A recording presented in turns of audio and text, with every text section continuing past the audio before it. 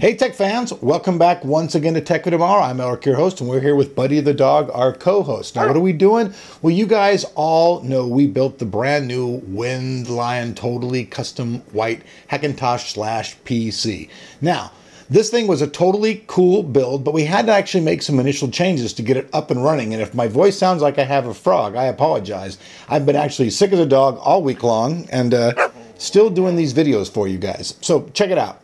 Right off the bat, when I was trying to build this thing, the PCIe from OCZ, the boot drive I was going to use, would not recognize the Mac OS X at all. So I couldn't get it to run with that whatsoever. So I had to pull that thing out, and we switched it out for an ADATA 128 gigabyte M SATA drive, which we partitioned in two different sections. We used one for the Mac OS and one for the Windows. So that's good to go. We also had to change the video card. The EVGA one that we were planning on using, it actually would only work over on the Mac Pro. For some reason, could not get it to boot in the PC whatsoever. So we gave up, and I just got one from Gigabyte that we use another build. That's the WindForce edition. So we put that one in there. Everything's actually totally working great. Now, this week, we're just going to talk to you about some of the things that we did. First of all, how we overclocked it. We overclocked the CPU to 4.2. We just changed it very simply, up the voltage ever so slightly. We also set the XMP profile of the memory to 2133, so it's running faster than hell. Actually, we really increased our Geekbench score, man. It went from 13,800 to over 16K in scoring, which is actually amazing just from a simple couple changes, because a lot of people, when they build their systems, they don't overclock it at all, and they a lot of times forget to set the XMP memory profile, but we show you how doing that really makes the system kick more ass. Another thing that we had just a slight problem with, I'll call it a wee problem, I won't call it a total problem, it's the audio.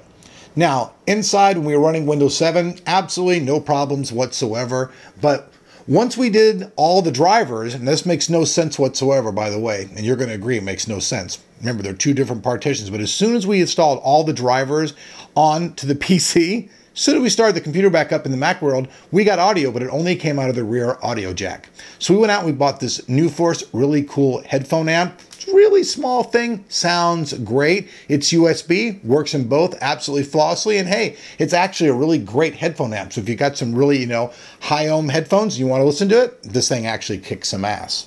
And anyways, from what I've read and from what I've heard, it seems like most Hackintosh users actually prefer to use an external audio source. USB seems to be very popular. Also, if you guys would like to pick one up, you guys can see that right below that like button, which I know you're going to hit, and you can pick one up for yourself. Now, as far as media goes and storage, check this out. We used a pair of Kingston HyperX 3K 480 gigabyte SSDs, one for the scratch for the Mac, one for the scratch for the PC. And as far as the media storage goes, we took a single 2 terabyte drive, split it in half so that each system had 1 terabyte of media drive. Now, I know I see a lot of people, they made a lot of negative comments about the Thermaltake Level 10 GT. I don't know why, guys, because I dig it. For one thing, all of my drive bays are right here. Very simple. Once you do the wiring in the case, anytime you want to change any drives or do anything, add or subtract anything, it's all right here. And if your motherboard has hot swap ability, hey, it's even better.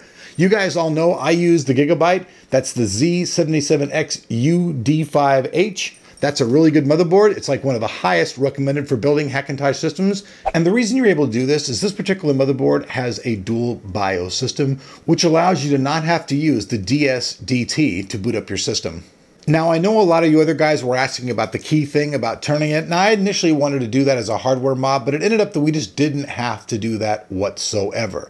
Now, when you first boot the system up, if you don't touch anything at all, it automatically boots into OS X 10.8.3 Mountain Lion. But if you want, you can hit the NE key. Most of you guys have the NE key on your computer, don't you? Where's the NE key? And once you hit that NE key, you get the option of choosing whatever OS you want to do simply by scrolling through. As you can see here, you can boot easily into Windows 7 or easily into the Mac OS. Very simply. Easy, dual boot system, it rocks. We'll bring you guys another update next week as we actually compare all the scores against other machines, and then we'll jump into the PC side of things and see how this thing kicks ass in gaming. So me and Buddy will see you later. Make sure you hit that like button. And I was laughing. Some guy goes, oh man, he's all, it's not fair if you say that you're going to make Buddy the dog sad if we don't hit the like button. I cry for you, man. They don't want to make Buddy and me sad. You don't like the video, man. Don't break our hearts, man. Don't do it. Don't do it. Are you serious? Come on. We're like just joking around here, man. We appreciate you hit the like button, and no, we do not make money off of you hitting the like button. Are you fucking kidding me? We like interaction with you folks. That's why we kick down you guys. Why we do the 100K system, why we're giving you guys stuff. Some of you guys got no sense of humor, but hey, me and Buddy the dog, we're off to do some kung fu fight. All right, and one last thing, folks, before me and Buddy hop out of here. Make sure you guys check out the surprise deal of the day in the link in the description below. See ya.